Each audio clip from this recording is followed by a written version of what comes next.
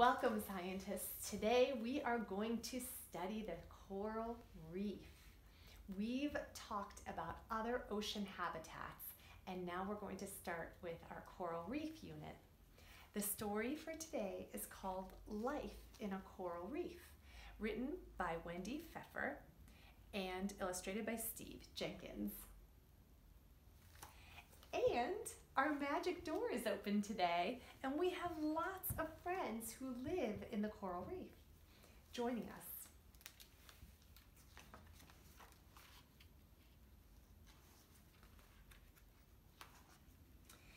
As morning sunbeams stream down through clear blue-green water, a coral reef built of limestone from tiny sea animals becomes a magical place. A coral reef overflows with underwater life. More sea creatures find food and shelter in coral reefs than in any other ocean habitat.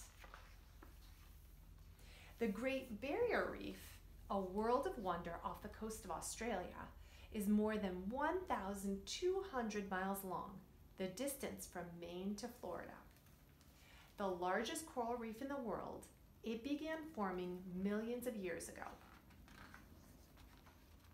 It's hard to believe that all coral reefs, large or small, are built by tiny sea animals called coral polyps, each the size of a grain of rice.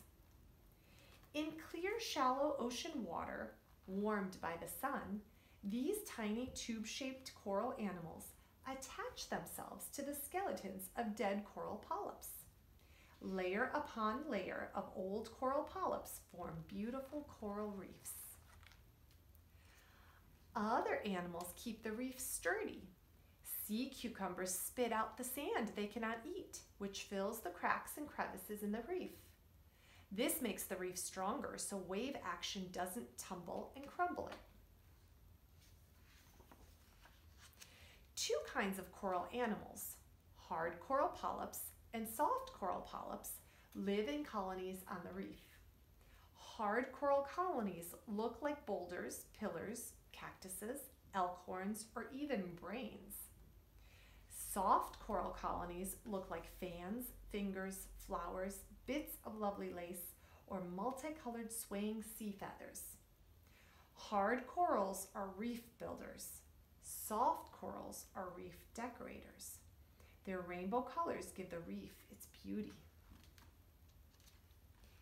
In this coral kingdom, with its stony towers and turrets, some creatures eat one another, and some help one another.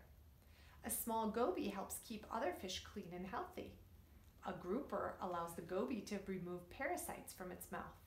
Parasites can make fish sick. Then the goby moves over to a spotted moray eel and eats its dead skin. A clownfish huddles in the pink-tipped poisonous tentacles of the sea anemone. Because the clownfish is immune to the poison, it has a safe place to stay. In return, the clownfish keeps the anemone clean by eating its waste. Not all reef creatures help one another. Predators that eat sea animals swarm the reef looking for food, so many reef creatures must protect themselves. When a spiny pufferfish swims by, its predator, a ruffle-headed scorpionfish, pulls the puffer into its mouth. Quickly, the puffer inflates. The scorpionfish can't swallow the puffed up puffer, so it spits it out. Many reef creatures also use camouflage as protection from predators. When a decorator crab leaves its safe hiding place, it snips off bits of sponge and attaches them to its shell for camouflage. When the crab gets hungry, it eats bits of food that collect on the surface of the sponge. How perfect is that? The four-eyed butterfly fish confuses predators with false eye spots on its tails. Its enemies don't know which way the butterfly fish is headed. As the sun sets, the reef's blue-green water looks gray. The reef's day creatures seek safe places to hide as barracuda, snappers, and sharks cruise the reef at night. In the early evening, about a week after a full moon in late spring, coral polyps release pink eggs and sperm bundles into the water. They look like an underwater flurry of cherry blossoms. Later, tiny larvae hatch, float for several days, settle on a hard surface, and then mature into adult coral polyps. Coral polyps can also reproduce and enlarge a reef by budding. Coral buds grow on coral polyps, just as branches grow on trees. Around midnight, the reef is filled with darkness, as if it were covered with a black blanket. But the reef is just as alive at night as during the day. Coral polyp tentacles reach out, snatch zooplankton, and sweep them into the coral polyp's mouth. A flashlight fish, with light pouches under its eyes, attracts the zooplankton that it eats. Flaps of skin let the flashlight fish blink its lights on and off. The lights reflect off orange cup coral that bursts with color as it blooms at night. The green moray eel stalks fish in the dark by using its sense of smell, but it slips by a parrotfish in a deep sleep. Why? A colorless liquid oozes from the parrotfish's body and covers it like plastic wrap. The eel can't smell the parrotfish, so it glides right by. And eels cannot see very well, so they really rely on their sense of smell.